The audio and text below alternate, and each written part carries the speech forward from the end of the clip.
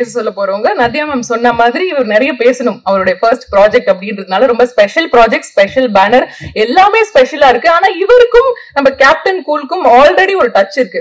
அதர்வாதி origin ஒரு book ரொம்ப அழகா லான்ச் பண்ணி அதுல ஒரு ஃபென்டாஸ்டிக்கான விஷயம் வந்து நம்ம பார்த்திருக்கோம்.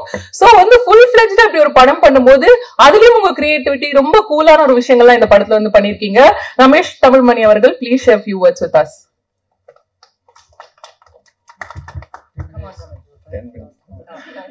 எல்லாருக்கும் வணக்கம். நான் ரொம்பலாம் பேசி பழக்கம் இல்லை இவங்க, ஆனா உங்க டைம் ஸ்பெண்ட் பண்ணி வந்ததுக்கு ரொம்ப நன்றி. முதல்ல இந்த படத்துல எனக்கு சான்ஸ் கொடுத்த Dhoni entertainment, Sakshi ma'am, Dhoni sir, அவங்க டீம் எல்லாத்துக்கும் ரொம்ப நன்றி. ஏன்னா அவங்க நினைச்சிருந்தா யார்கிட்ட வேணாலும் போயிருக்கலாம். So our known for identifying talents. அது இவ்வளோ பேக்ரவுண்டு இதெல்லாம் இருக்கணும்லாம் அவசியம் இல்லை. அவருக்கு பிடிச்சிருந்தது பண்ணணும், அது யார் என்னன்னு தெரிய வேணாம், பண்ண வச்சுட்டாரு. ஸோ இது மோர் லைக் ஃபேமிலி ப்ராஜெக்ட் மாதிரி தான் இருந்தது.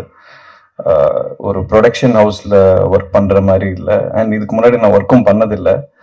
ஸோ இது வந்து ரொம்ப கூலாக அந்த மாதிரி தான் போச்சு. இந்த படத்தை பற்றி சொல்லணும்னா சாக்ஷி மேம் ஒரு ஐடியா கொடுத்தாங்க. ஸோ எனக்கு ரொம்ப பிடிச்சிருந்துச்சு. ஸோ நான் என்ன பண்ணேன்னா அதை கொஞ்சம் எலாபரேட் பண்ணி இப்படி பண்ணலாமா அப்படின்னு சொல்லி கேட்டேன். அவங்க பிடிச்சோடனே சரி ஓகே வில் ரைட் இட் அப்படின்னு சொன்னோடனே எழுதி, அதுக்கப்புறம் அதை பற்றி நிறைய டிஸ்கஸ் பண்ணி, அப்புறம் தோனி சார் கிட்ட எக்ஸ்பிரஸ் பண்ணி, அவரும் நிறைய ஃபீட்பேக்ஸ் கொடுத்து, அது ஒரு 3-4 மாதம் போச்சு. அதுக்கப்புறம் நிறைய ரிசர்ச் பண்ணி, ஐ மீன் ரெக்கி எல்லாம் பார்த்து இப்படி பண்ணலாம், இந்த இடத்துல போகலாம். ஒரு சாதாரண ஒரு கான்செப்டை வந்து ஒரு நிறைய பொருள் செலவோட நல்ல பிரம்மாண்டமா காட்டணுன்றதுல ரொம்ப தெளிவா இருந்தாங்க. அண்ட் டீம் பொறுத்த வரைக்கும் அவங்க கேப்டன் கூல், அந்த மீன் கூல்லாம் சொல்றதெல்லாம் சும்மா, ஏன்னா அவங்களே எல்லாம் பண்ணிட்டாங்க. ஸோ அதுல நம்ம வந்து இவங்கள்ட்ட போய் இப்போ நதியா மேம் கிட்ட போய் இப்படி பண்ணுங்கன்னு சொல்லணும்னு அவசியமே இல்லை. ஏன்னா அவங்களே எல்லாமே பண்ணிட்டாங்க. ஒரே ஒரு கஷ்டமான விஷயம் என்னன்னா அவங்கள அம்மாவை காட்டுறது தான். மற்றபடி எல்லாமே ஈஸியா தான் இருந்துச்சு. Harish bro, Vijay bro, Ivana, இவங்க எல்லாருமே நம்ம பழகும்போது ஃப்ரெண்ட்லியா, கேமரா முன்னாடி போனோடனே அவங்க ஒரு ப்ரொஃபஷனல் ஆர்டிஸ்டா என்ன வேணுமோ அதை நல்லா உள்வாங்கி அவங்க பண்ணிட்டாங்க. ஸோ நிறைய டேக்ஸ் எடுக்கவே இல்லை, 90% சிங்கிள் டேக் தான் எடுத்தது. ஆர்ஜே பாலாஜி வந்து ஒரு ரொம்ப நாள் ஃப்ரெண்ட்ஸ்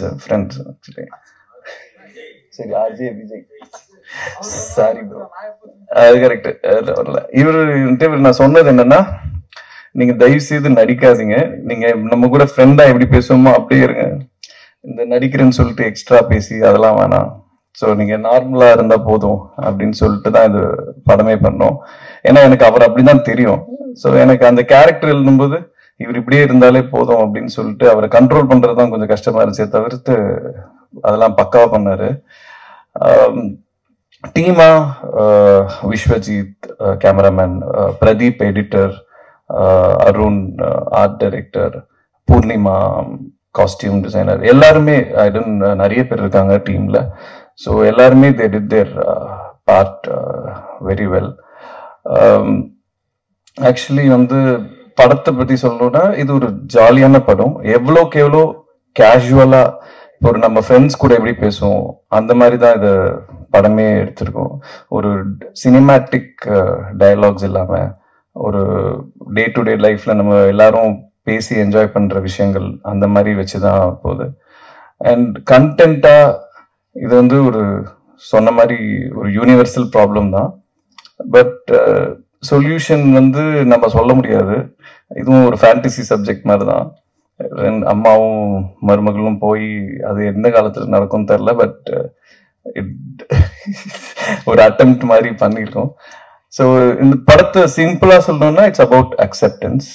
ஸோ அவங்கவுங்களா அக்செப்ட் பண்றது தான் கதை. Like mother in law, daughter in-law யாரா இருந்தாலும் அவங்கள அக்செப்ட் பண்ணணும்.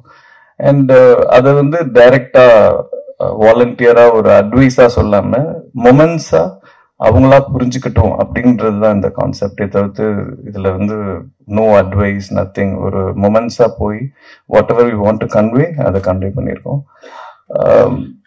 மற்றபடி I would like to thank associate producers, அப்புறம் வந்து என்னோட Aedes, assistant cameramen, assistant editors, VFX team எல்லாருமே they did a very good job. ஏன்னா we did ஒரு 45 daysல we had to do the post production. So எவ்வளோக்கு எவ்வளோ ஜாலியா ஷூட் பண்ணமோ அதுக்கு அப்படியே டபுள் மடங்கு கஷ்டமா போஸ்ட் ப்ரொடக்ஷன் வந்துச்சு. அதனால தான் நான் இதுக்கு முன்னாடி இதுக்கும் வர முடியல. அண்ட் சரி, இதுக்கு மேல ரொம்ப பேசிட்டேன். Okay, thanks a lot. அதுக்கு இல்லாம மெயினா யோகி பாபு சார் அண்ணன், அப்புறம் வந்து வெங்கட் பிரபு சார், அப்புறம் வந்து விடிவி கணேஷ் சார், இவங்கெல்லாம் நடிச்சிருக்காங்க. யோகி பாபு சார் பத்தி சொல்ல வேணாம். அவரு வந்து ஃபர்ஸ்டே சொன்னாரு, இந்த மாதிரி 3 monthsக்கு எனக்கு டேட் இல்லை, பட் எனக்கு பிடிச்சிருக்கு கதை, இதெல்லாம் நான் அட்ஜஸ்ட் பண்ணி வரேன், அதனால நீங்க என்ன தப்பா நினைச்சுக்காதீங்க, இந்த மாதிரி நான் கால் ஷீட் கொடுக்கல அந்த மாதிரி நான் சொன்னாரு. ஆனா அதே மாதிரி அவர் வந்து அட்ஜஸ்ட் பண்ணி தான் வந்து எனக்காக பண்ணி கொடுத்தாரு.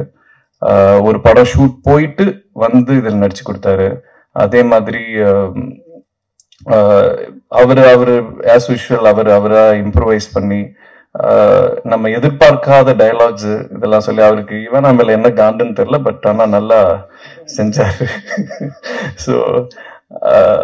ஸோ அது அவர் ஃபன். அதே மாதிரி விடிவி கணேஷ் சாரும் நல்லா இம்ப்ரூவைஸ் பண்ணாரு. வெங்கட் பிரபு சாரும் எனக்காக வந்து ஒரு பண்ணி கொடுத்தாரு. ஹரிஷ் கல்யாண் பிரதர் பத்தி சொல்லணும்னா ரொம்ப ஈஸி. நான் வந்து இந்த ஃபர்ஸ்ட் படம் இவ்வளோ டென்ஷன் தேவையில்லை, எதுவும் இல்லாத மாதிரி இந்த டீம் பண்ணிட்டாங்க பேசிக்கா. ஸோ அவரே எல்லாருமே புரிஞ்சுக்கிட்டு அவங்களே எல்லாம் செஞ்சுட்டாங்க பேசிக்கா. அதனால தான் ஈஸியா போச்சு. ஏன்னா என்னை தவிர எல்லாருமே experienced. So thanks to every one. So thanks every one. எல்லாரும் தியேட்டர்ல வந்து பாருங்க. தேங்க்யூ.